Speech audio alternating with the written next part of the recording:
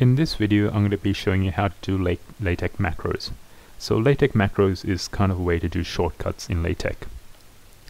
So what I've done over here is open up an article class document. I've used this package, but I don't need this just yet.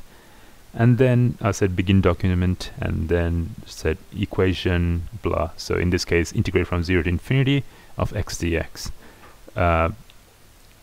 So for the maths nerds, you would know that this diverges, but anyway, that's besides the point.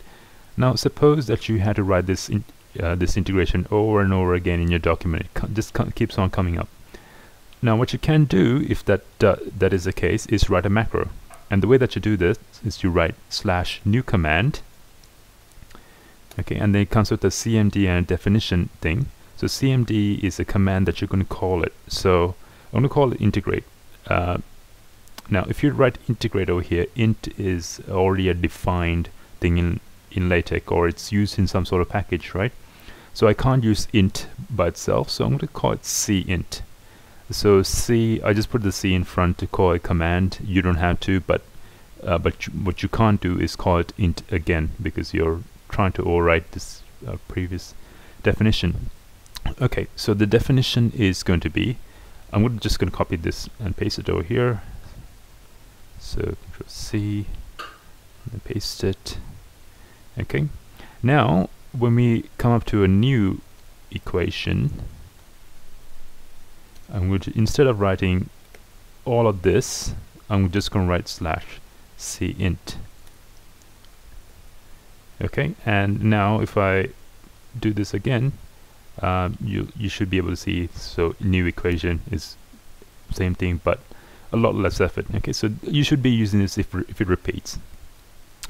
Okay, so now that's one way of using it. Now let's try using a figure. Now I'm going to say begin figure.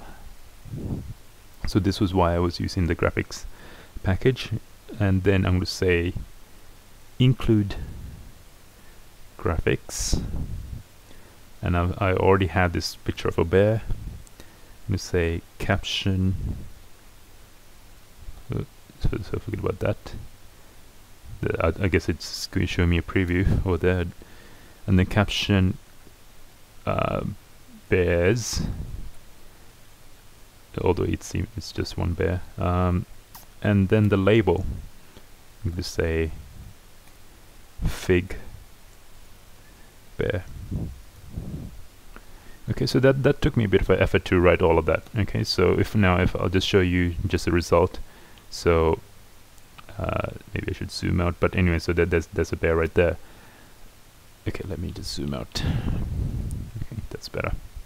Okay, so it's got the caption with the capital B, bears. All right. So anyway, now instead of writing all of this, I'm going to write a macro. But the thing over here is that I need to be able to take in arguments, right? So this thing always changes every time I do a new picture. So I'm going to say new command, but this time, okay, I want to call this pic. Okay, it's a pic for picture, but because I need to take in commands, I'm going to take in two commands, and that's the name of the picture and the caption. Okay, so let these brackets be like this. Okay, so in between is where I'm going to write. So you're going to say begin figure, right? And then inside it's going to be include graphics. Sorry, what's going on? Include graphics. And okay, so when it says name, and remember how I said that it's going to be taking two arguments. The first one is going to be the name of the picture, so the JPEG or whatever format that you saved it. It's going to be include graphics number 1. So #1 is going to be your first argument. And then I'm going to say caption is going to be my second argument. Okay, so #2. And then, of course, you'd probably want a label. But with label, I could have a third argument, but what I'm going to, it's probably better to do, reuse the first argument, so the name of the picture. Okay, so fig #1. Okay, so that's just the way that I use it.